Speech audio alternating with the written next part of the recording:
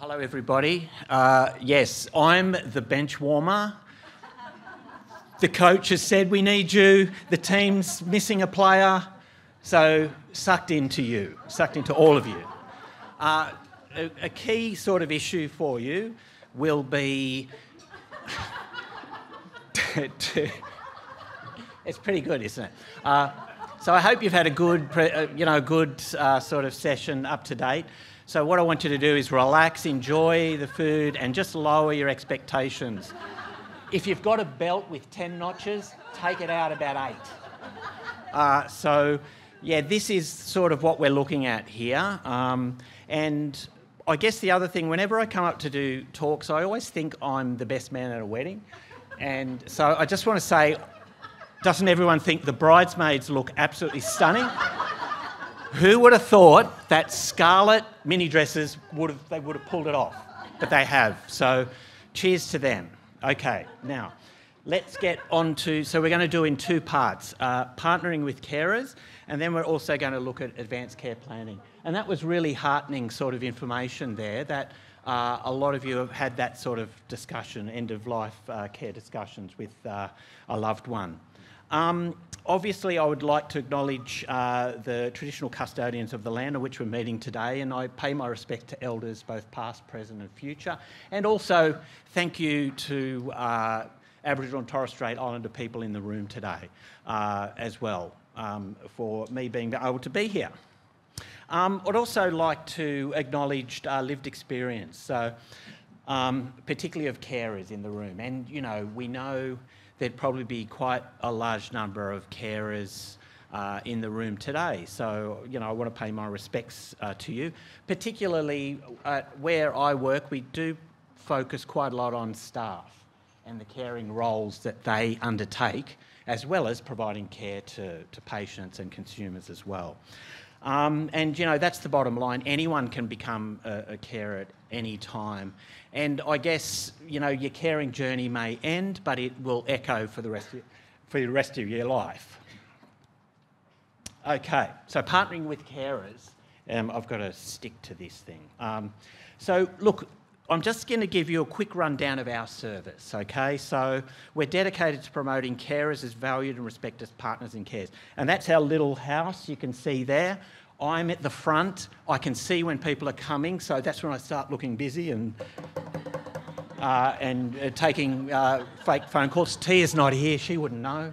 And she won't believe you because I've got a very good relationship with my boss. But the thing I love about an old house, it's very old school. It takes me back. And that's the credit to Tia and her predecessors. We have carers who might have had contact 2-3 years ago, and they just bowl in the door. Like, I'll sort of stand there trying to work out who they are, and they just sort of walk in straight down the hallway, and I go, "Oh, you've been here before," and they say yes, you know. So I think that's great. I love it. You know, the person who stole our TV set, maybe I should have assessed it a little bit more. But we do have a massage chair in there as well. So it's at 91 Holden Street, and you're all welcome. Please feel free to come along, because that's what it's about. It's a place for people to have a bit of a break. There's a massage chair there that was donated by the Freemasons, and it's probably one of the most aggressive massage chairs I've ever used. So you really got to strap yourself in. It really grinds pretty hard.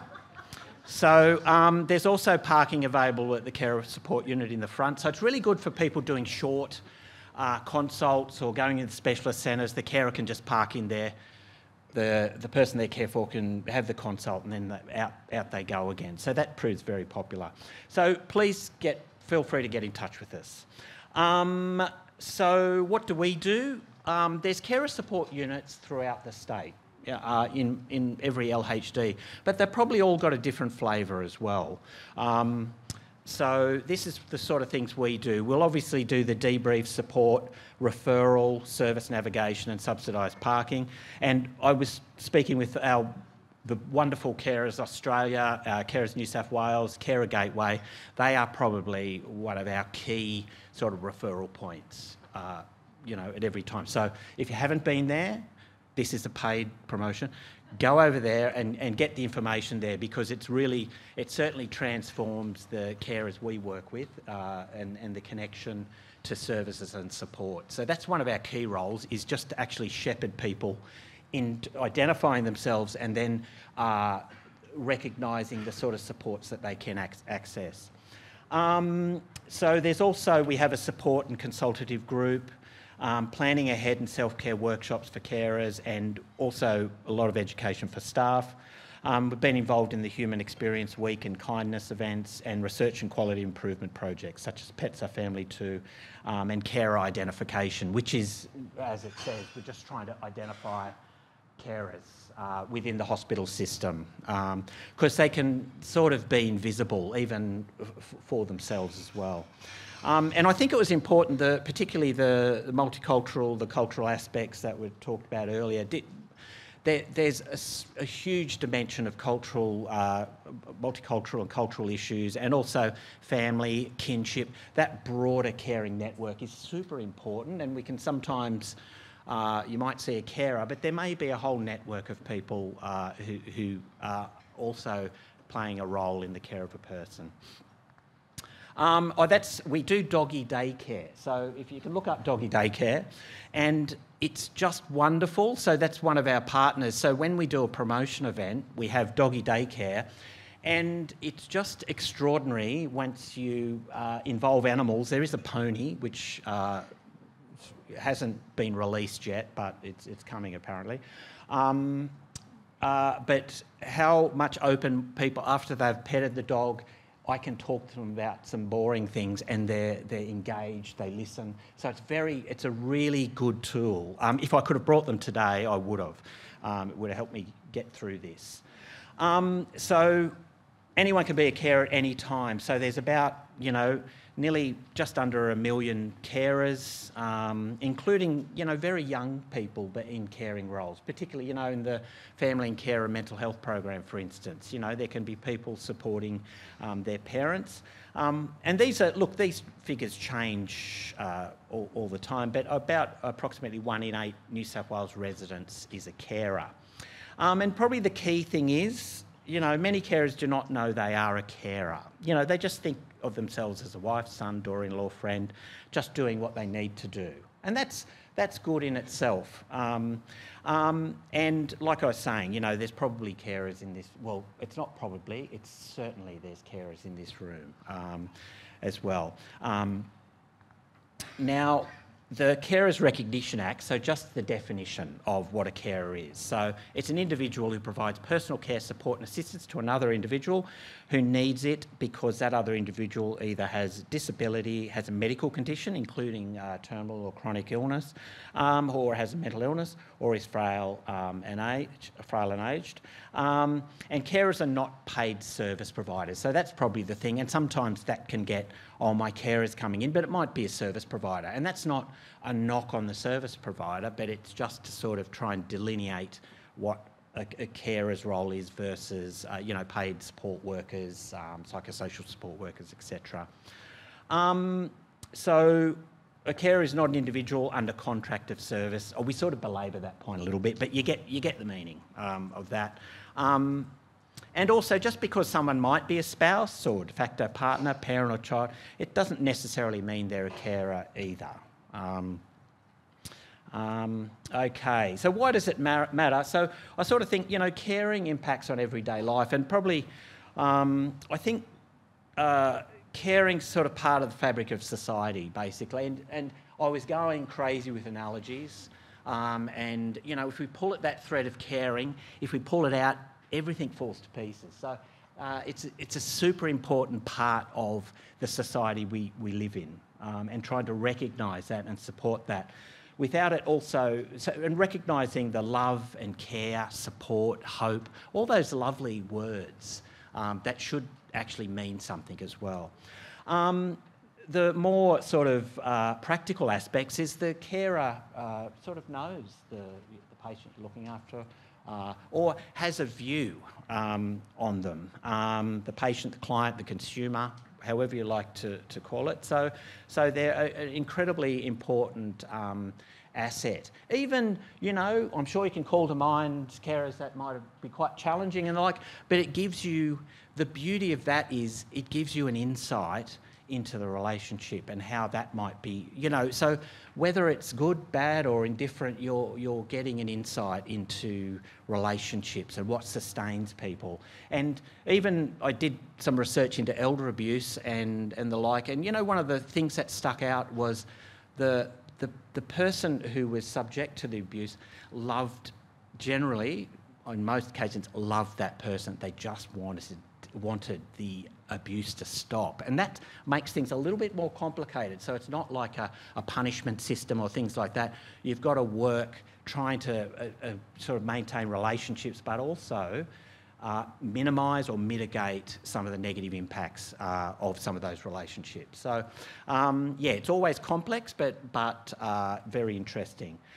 We've got an obligation to partner with carers and to support staff who are carers outside of work. And we just can't assume that, carers know they're carers and they know what services and support exist to help them. And such as clearly like carer payment and care allowance. And it absolutely, it's blown me away my time with the carer support unit.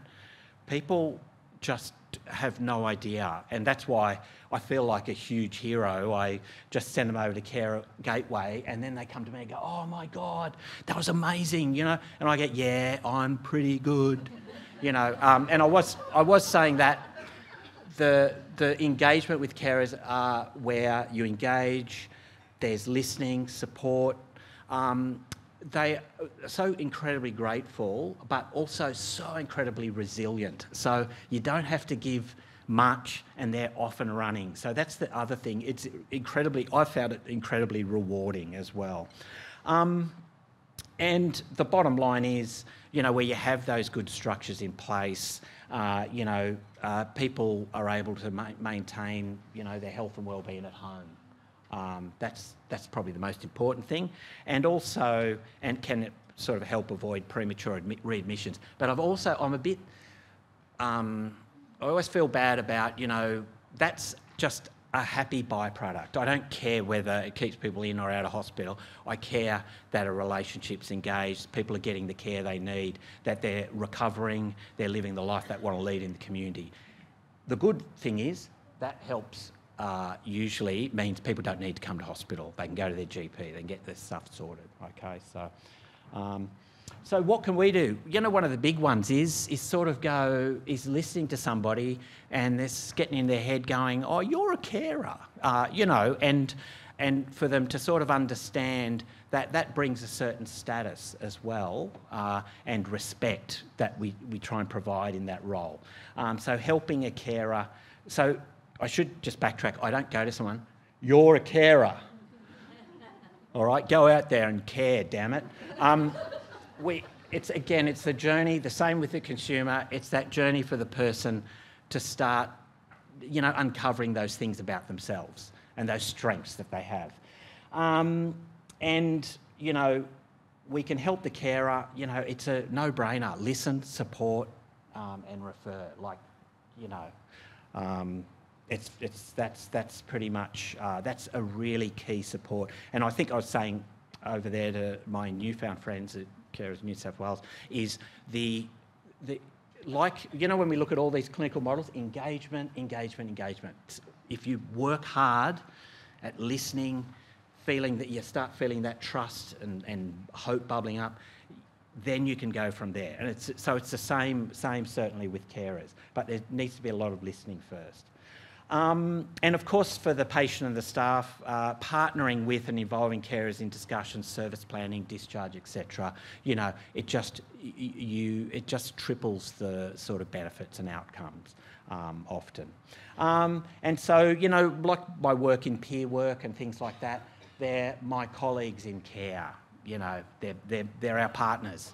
So, I'm nice to my colleagues and I'm nice to carers, and whether it's lived experience workers and the like, it's we're all sort of in this together. We've got those shared goals, and I guess the other thing is all these things like understanding people's values, what's important to them, all that. usually they'll coalesce, you know. Those broader outcomes are there for all of us. So there's Carer Gateway, so it's just some of the supports. And what I'd say is, don't listen to this. Just go over there, go to Carer Gateway and, have a chat with them. But where they're fantastic is they've got resources, they've got links, they've got a listening ear. And as I often say, well, carers are saying, okay, this isn't just a one-off consult, this is part of your journey, and they can start that journey. And they might need to head back down to the well in a year's time or sometime later to do that. So it's part of that journey. Carers New South Wales, also, I didn't know this, T's got here, $1.10 movie tickets. Who doesn't want to be a carer?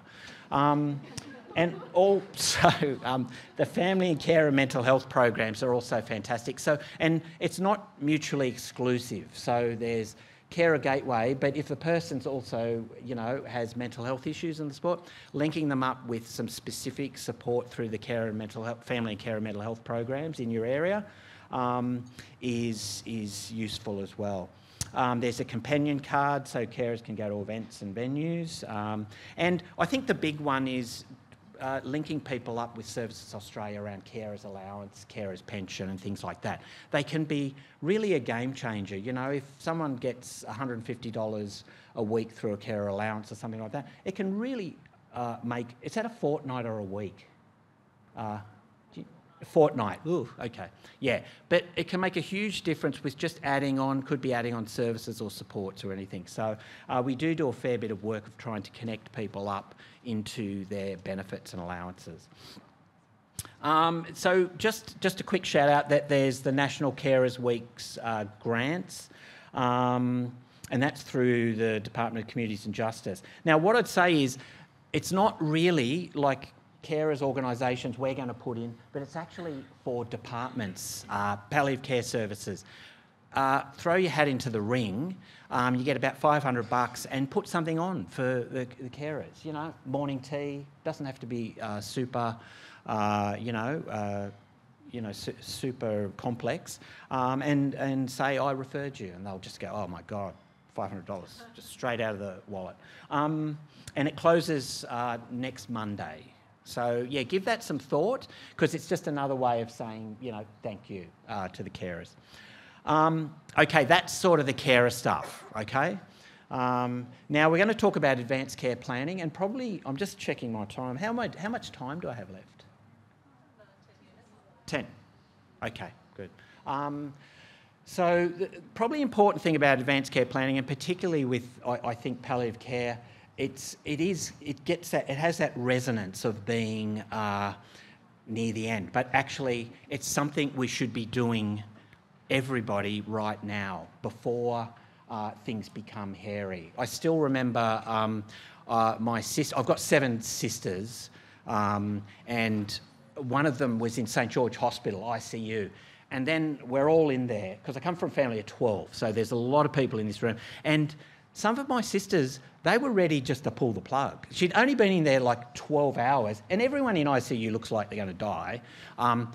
But it was amazing. It just struck me the sort of values people bring to death and dying, and how they perceive healthcare and treatment and outcomes.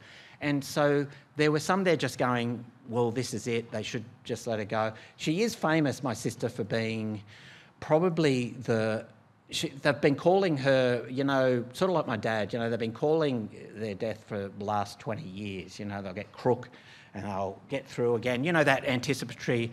And they're going to be right one day. They still haven't been.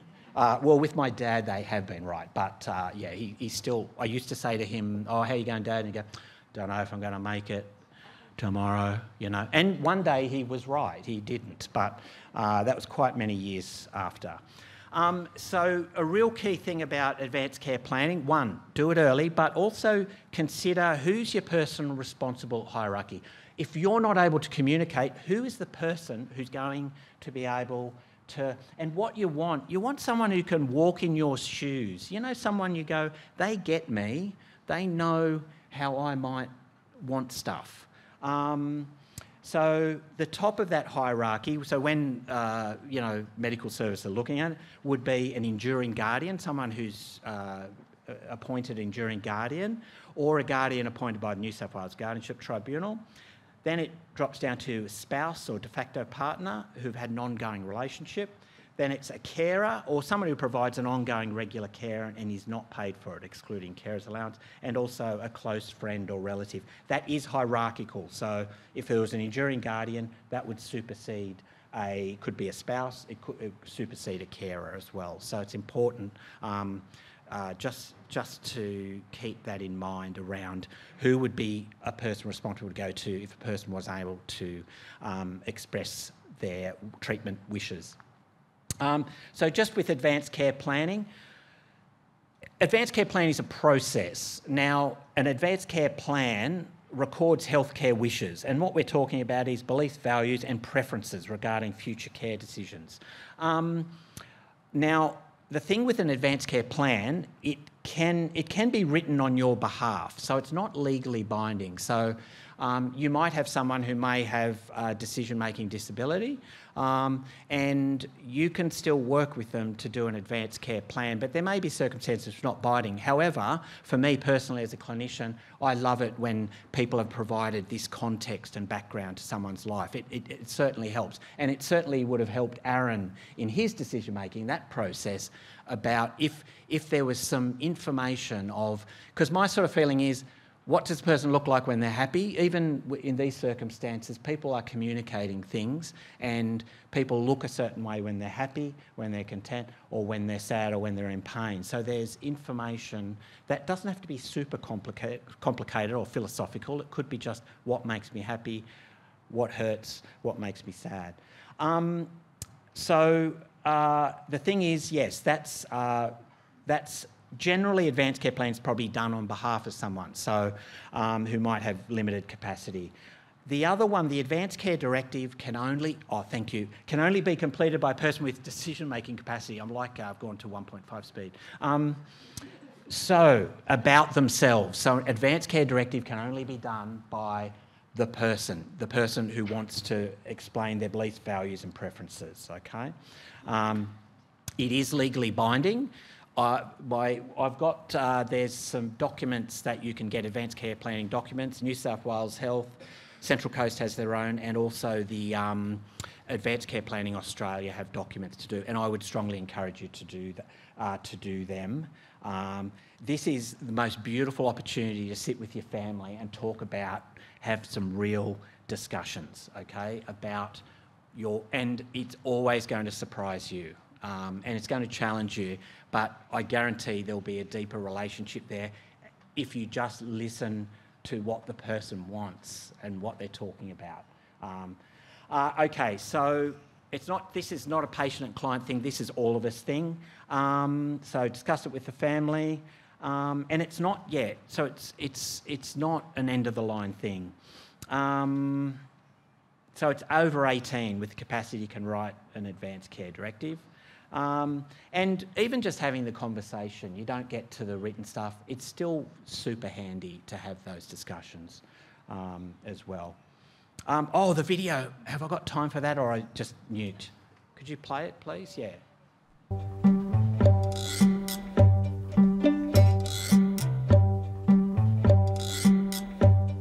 My name is Diana and we and I are husband and wife.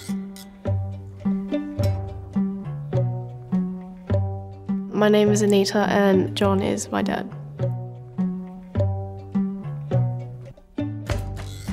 My name's John, I'm Quibi's husband.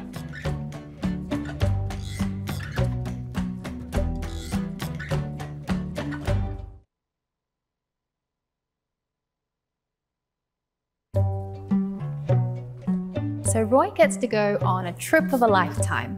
Where does he want to go? I'd say Bora Bora.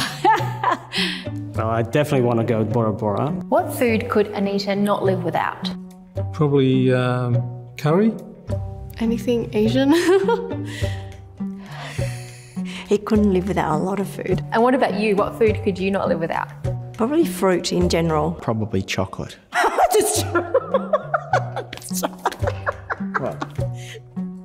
Anita asking me, so what's this about? I said, I don't know.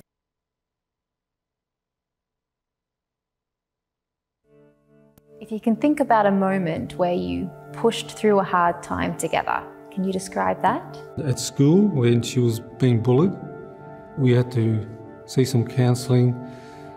Just talking me through it and helping me get through it. Kind words and lots of hugs.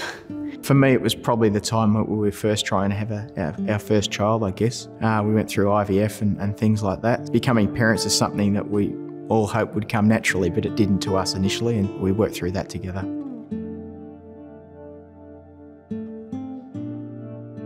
Roy's hurt in a car accident. He needs a breathing tube for the rest of his life, and he'll never speak again. Would you consent to this? Well, yeah, I would, yeah. No, I wouldn't. Definitely not. I don't think I would want to burden anyone with that. So I'd rather not. Yeah. Anita had 3 months to live. Treatment would give her an extra 2 months, but she would never see outside of a hospital. Would you consent to treatment? Yes, this was a difficult one, this one. 2 months, you know, it's just 1 week, 2 months, any time. Not at all. No. That's unexpected.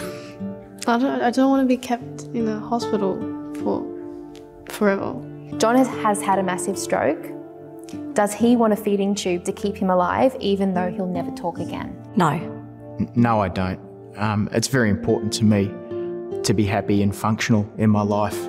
No, I wouldn't want that to happen. Roy's in the last stages of terminal cancer and his heart stopped. Does he want CPR? Probably not. I don't think he would, no, I don't know.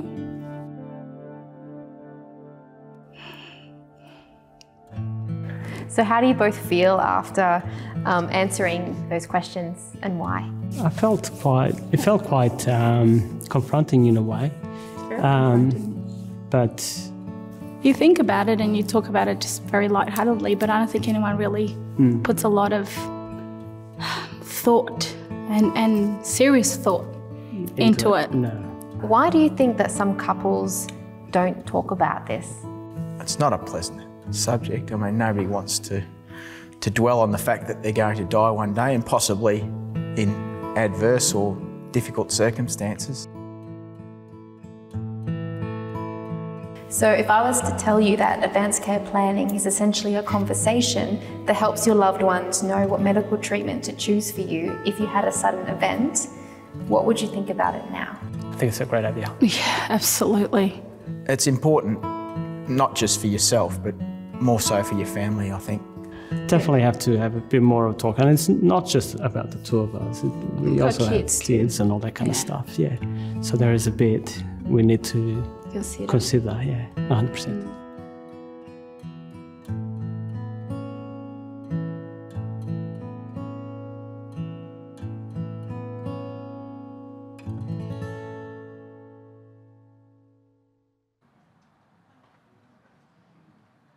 That's pretty good, hey. So I could have just waffled on, but I didn't really need to. I think the video says it all. So what you want to do with your written advance care directive is give copies to the people that matter to you. If you've got an enduring guardian, obviously give a copy to them. You can upload it to My Health Record and take it into hospital with you the next time you go in, and you can ask for it to be uploaded to your electronic medical record. And you can keep it in an emergency care plan folder in case you are taken to hospital by ambulance. And those guys have got some of those emergency care plan folders. They're holding it up beautifully. Yeah, they're fantastic for people. And put instructions of where to find it and the curry in your fridge or on your fridge. And there's a wallet card too that Advanced Care Planning Australia has as well to do that. So I'd encourage you to go there. So today's key messages. So carers are not paid workers. There's a delineation between those two. when you think of patient, when you think of consumer, when you think of client, also think carer. Even when you're seeing the person by themselves, think about the ties that bind them to their community and to their family and friends. And advanced care planning, as our Central Coast one goes, think about it, talk about it, share it. And that, my friends, is that.